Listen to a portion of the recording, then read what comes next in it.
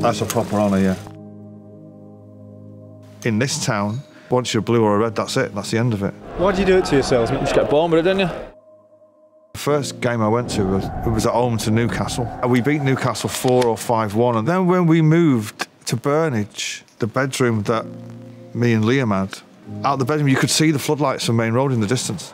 When we were teenagers, we would walk to the match, you know. And then it wasn't that long after that you couldn't go to the match because we became famous and all that kind of thing. I remember when we became famous and sitting in the main stand for the first time and thinking, oh, this is what it's like over here. You know, I'd never been over there. You know, I'd only ever been on the Kippax. One of the great days of my life was when we were away at Brighton on the last day of the season. We had to win that game. We were in the dressing room afterwards with the players and with my best mate, you know, and Kevin De Bruyne was handing me a beer. How did it get any better than this, you know? And I've had some great times with the players, and what you see from the outside is true. They're a really tight, brilliant bunch of lads, funny and really accommodating, and I never take it for granted either, you know. It's an amazing privilege. I loved City before anything. I was into City before I was into music. I was into City before I knew what music was.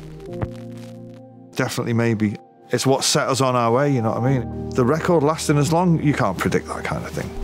When I see kids at the gigs now, they're young enough that definitely maybe has always been around. It's a great working class Mancunian record. It's real, you know.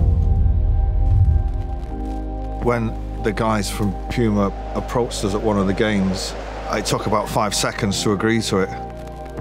It's the same colour palette as the cover of Definitely Maybe. I think it's unique, but it's definitely striking, and I think it looks great. When you see people representing your club, it's important that they look good. Definitely Maybe. It's never lost its magic to me. I just think it's an amazing snapshot of what we were about. With the anniversary coming up, I've been listening to it a lot more than I would ever listen to it. You know, it makes me smile. They were great. They were great times. Really, really great. I mean, it spawned a great football kit. So, you know, its legacy lives on.